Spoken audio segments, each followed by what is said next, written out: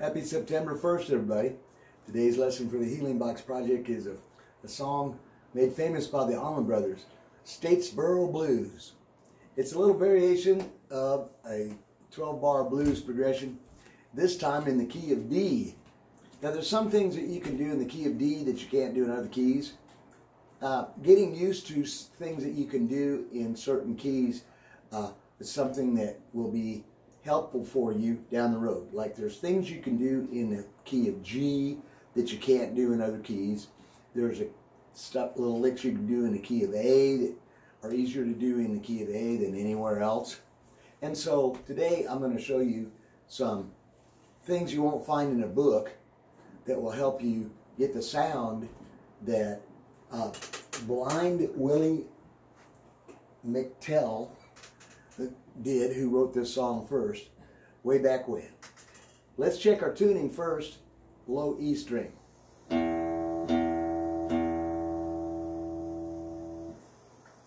That's the 6th string, low E. Now the 5th string, A. Now the 4th string, B. The 3rd string, G. 2nd string, B. And 1st string, E. So it should sound like this. All right. Okay, now this week's lesson is going to have 2 sheets posted. One, the lyric sheet, and the other is a sheet that's going to explain all of the little inside information you need to know to play this song with chords that are not just regular chords, and one main lick. Okay, so if you just play it through the way with regular chords, like for those of you who are just getting started, you want to know the chord D, G7,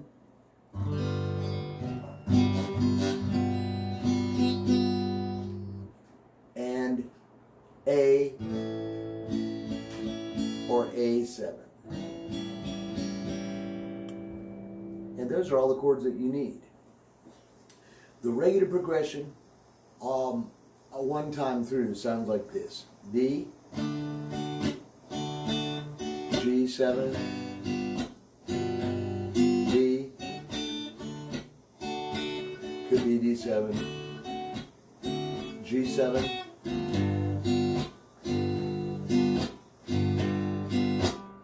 back to D,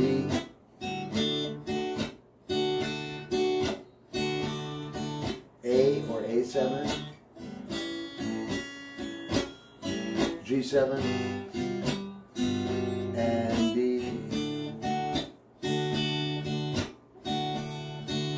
And it starts over again right there.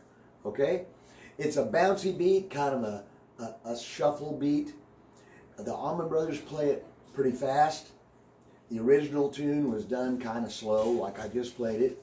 And, you know, you can do your pinch kind of sound too, if you want to make it sound old-timey with your first finger and thumb.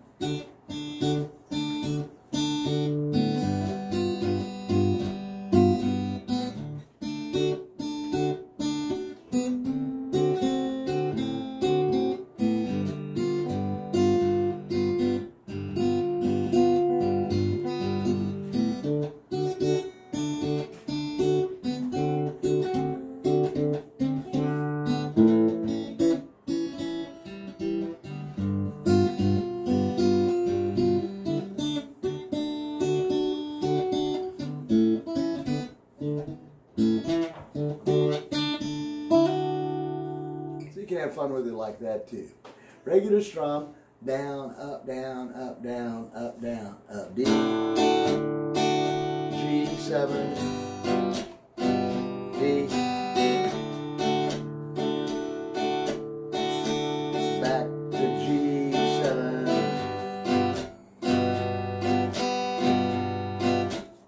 back to D,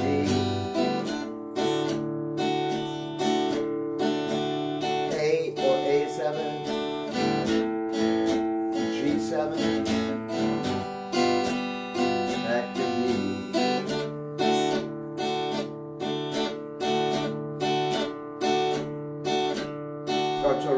there.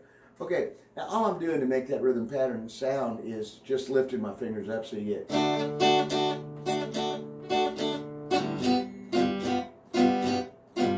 Now there I'm kind of shutting it off a little bit. Squeeze, squeeze, squeeze, squeeze, squeeze, squeeze, squeeze, squeeze.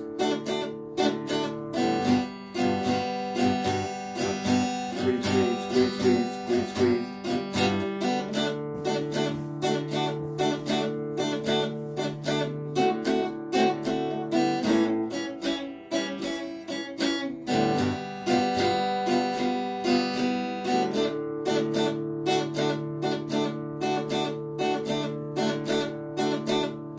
Starts over again right there.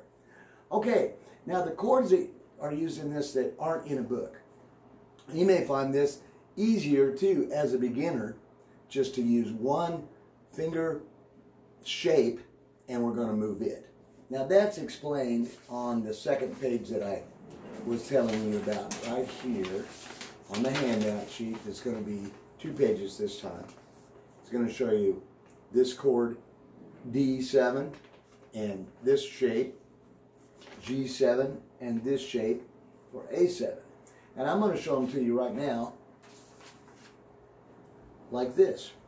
If you put your second finger, and you're going to lead with your second finger today on these 3 chords, it's the same shape, but the reason I'm saying you're going to lead with this is because your second finger is going to play the bass note of the chord, which is the name of the chord, okay?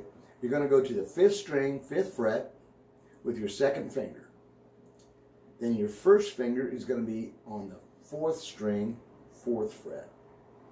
And your third finger is going to be on the 3rd string, 5th fret.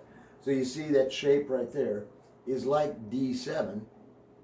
And this chord we're playing right here, right now, with these 3 strings is D7, only with 3 chords. It kind of insinuates that there's another note in there, but you can hear it like this. Kind of a barbershop quartet kind of sound, only it's a trio. And here's D7 down here. But what's cool about this shape is you can move it like this.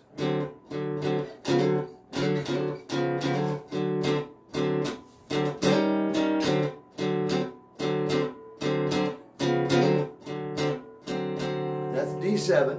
Now we're going to go to G7. Here's the G bass note, same shape. Second finger's on the bass note G, first finger's on the 5th string, 2nd fret, and then your third finger goes on the 4th string, 3rd fret. So it's the same shape, just over 1 string and down 2 frets. So that's just kind of a low G7 sound like this.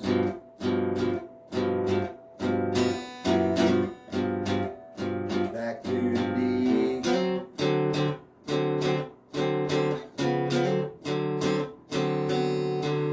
A7 now, right straight across.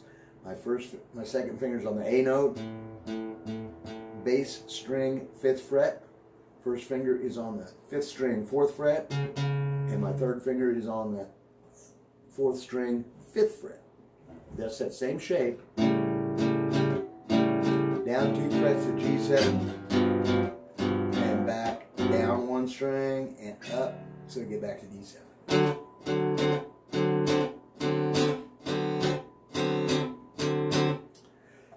Okay, so here's what the progression sounds like just with these little chords. Now look, I'm going down, down, down, down, down.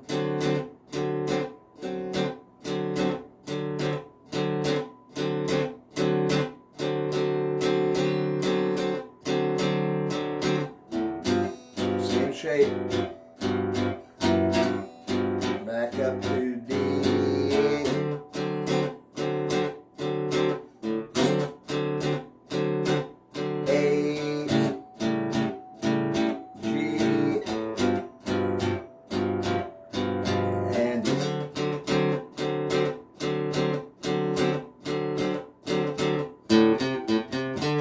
That lick is the next thing we're going to do now. And it is explained at the bottom of both sheets. On the lyric sheet, it's down here at the very bottom, and the lick simply says, the names of the notes, A, C, A, C, D. And then under that it shows you the fret numbers. Open, 5th string, 3rd fret, open, same string, back to the 3rd fret, and then the 5th fret. Now the count is 1, 2, 3, and 4 triplet, 1, and 4 triplet, 1, 2, 3, and 4 triplet, 1, 2, 3, and 4 triplet, 1, 2, 3, and 4 triplet, 1, 2, 3, 2, 3, and 4 triplet, 1, 2, 3.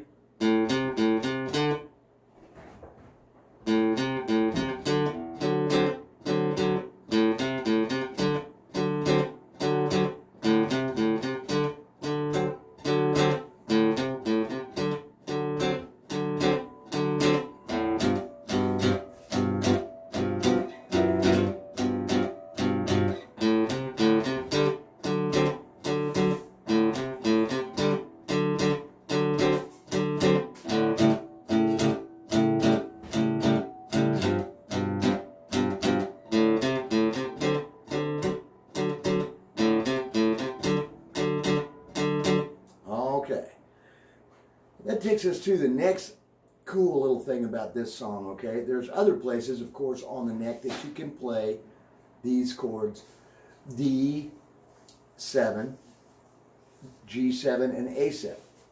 So if you're playing up here on the D7, the first chord, if you lay your 3rd finger across the first 3 strings, now you have the D9th chord.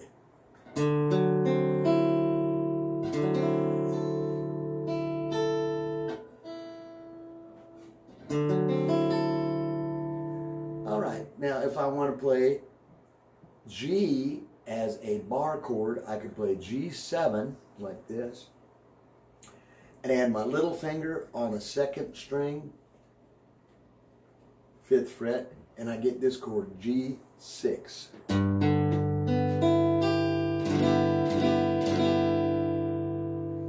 Okay, here's G7, here's G6, and if I move it up one more, little finger, G7. Now that's a bar chord with a 7th shape. For those of you that have been playing for a while, that's G7. It's simply the chord E7 moved up the neck. There's E7, the regular chord, switching around and moving it up so that you can bar across the 3rd fret.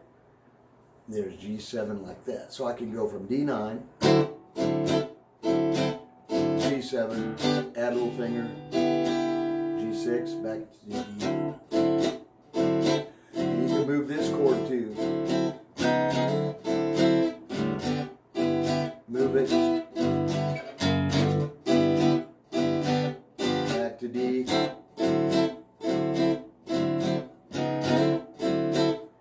Here's A7 on the 5th fret.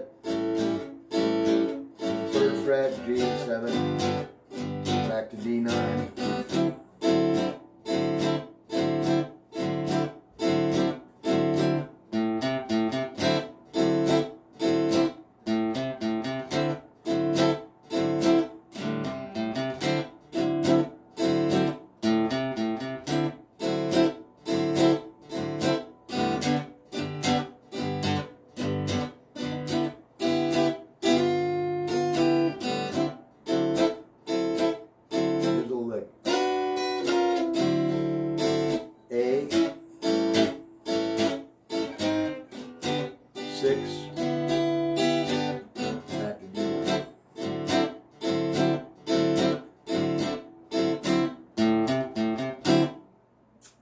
So that's the second way to do it, with the 9th chord, G7 as a bar chord, A7 as a bar chord, and you can add your little finger then, 2nd string, 2 frets above your 1st finger on the 2nd string, and you'll have the 6th chord.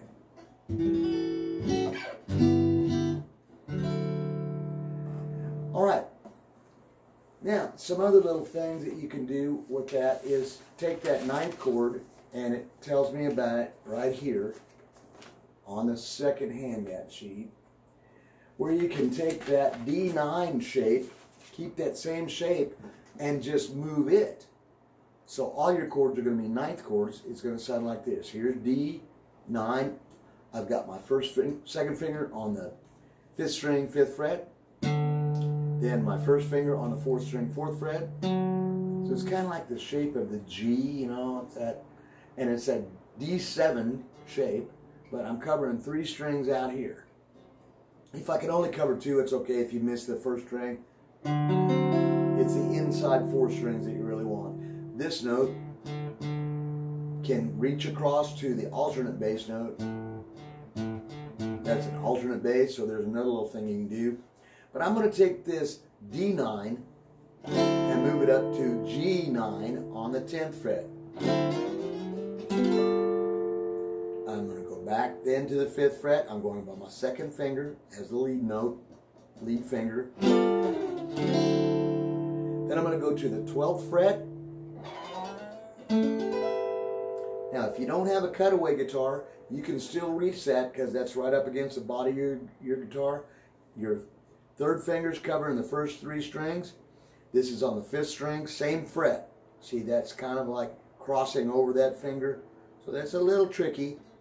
And then this note right here, you have to make a tunnel with this finger so that that note goes underneath there to your first finger there. So you got to get right up on top of it. That's why if you think about it as a D7 and then lay that finger down, lay that 3rd finger down like that, you'll get it.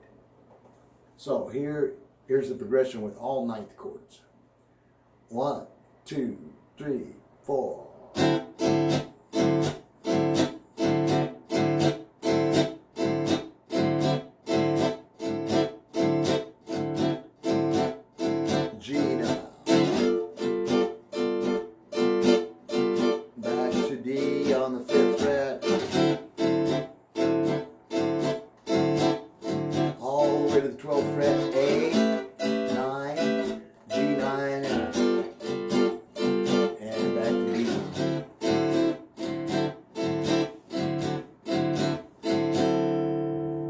Okay, so that's another variation, okay? You can also play the whole thing with bar chords up and down the neck. Here's D way up here on the 10th fret. G on the 3rd fret. Back to D on the 10th fret. Bar chord. 6. G. 6. Back to D.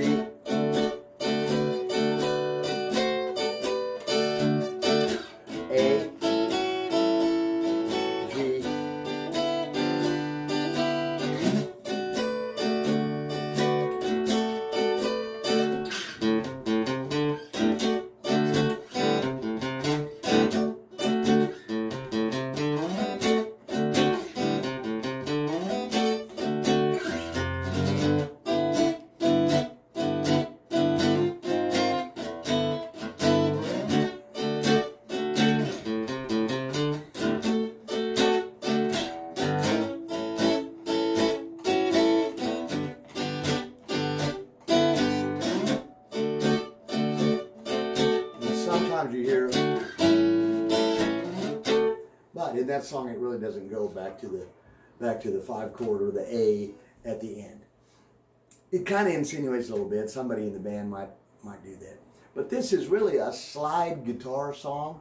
So for those of you that have been playing for a while, you could take your slide and go across the 7th fret, the 2nd, 3rd, and 4th string.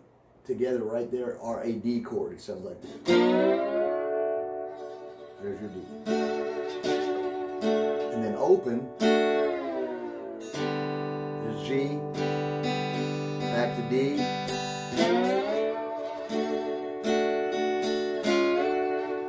Back to G. 12th fret. 12th fret. Back to 7. Got to get an A, 2nd fret or 14th fret to G to D.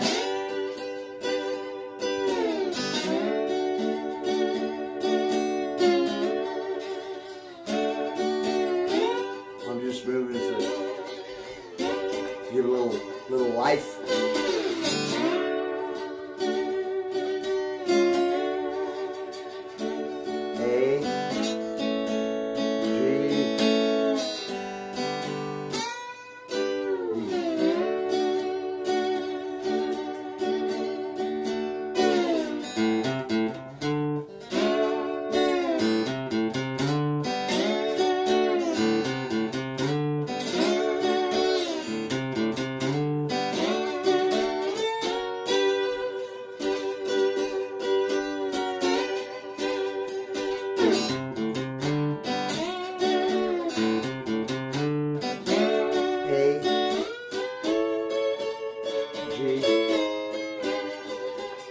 back to D.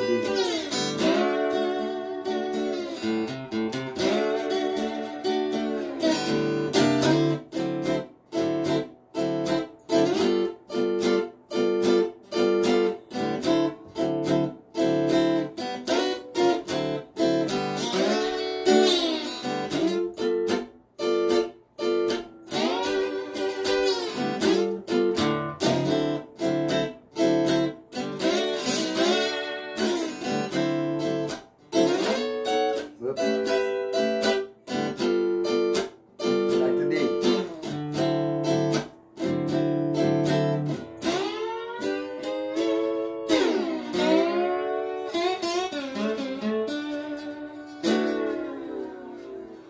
All right. Now, there's some ideas for you to play in the key of D. And I've got a slow version of this queued up so we can play along with it, okay? Let me get this going for us. Here we go. You're going to hear this little lick at the beginning.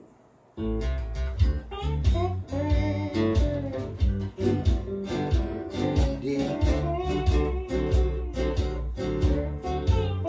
G, back to D,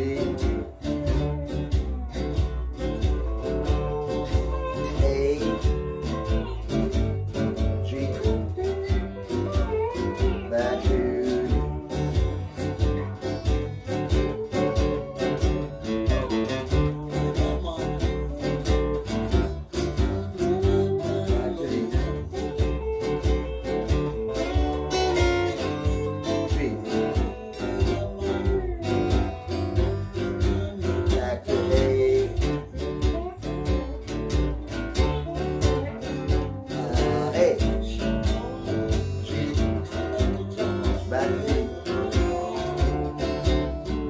sometimes go to over to A, now D, G,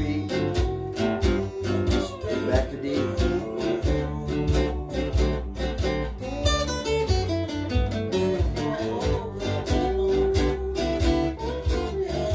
back to D,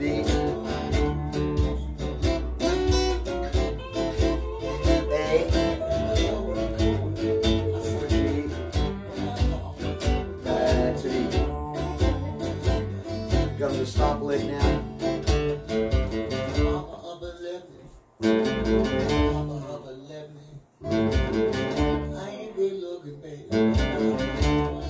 And G now.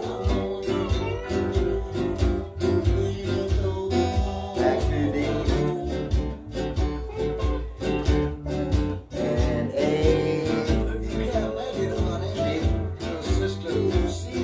Back to D.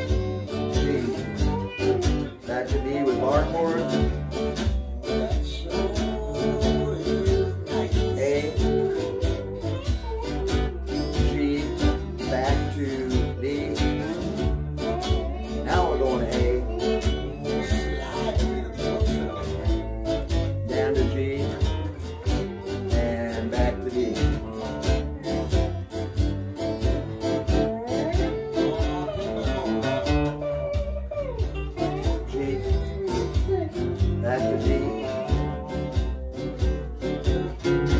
You can move it.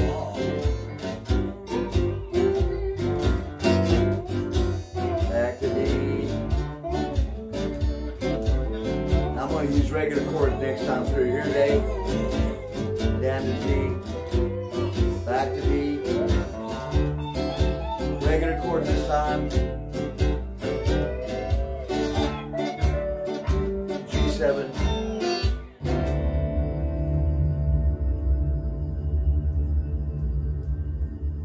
Alright, here's the fast version of it.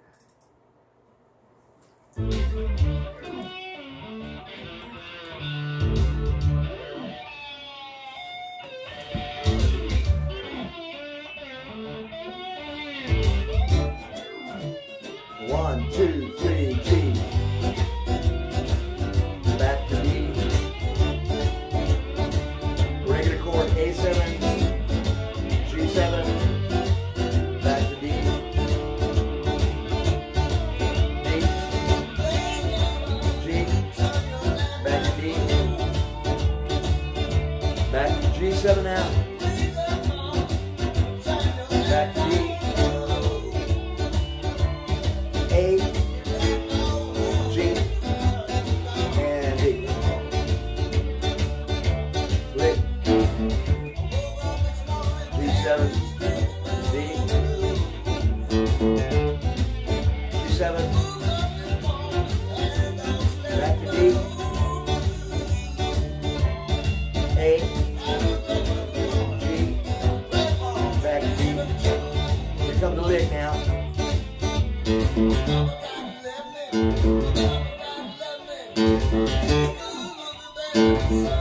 G7 and back to D. A, G7, back to D. Now with ninth chords. Here we go. Here we go. G, back to D.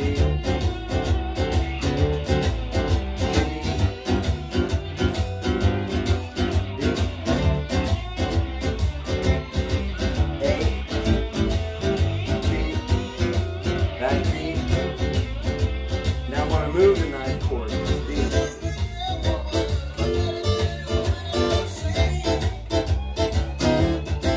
D, get up to G.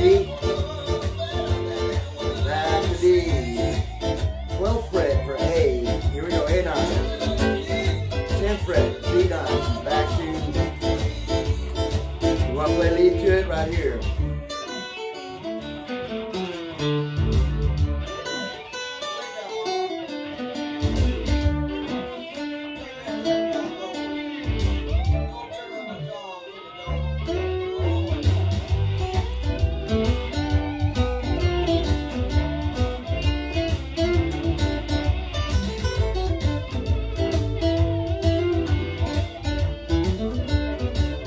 One time now, G, G, up to 10th fret, back to the 5th fret,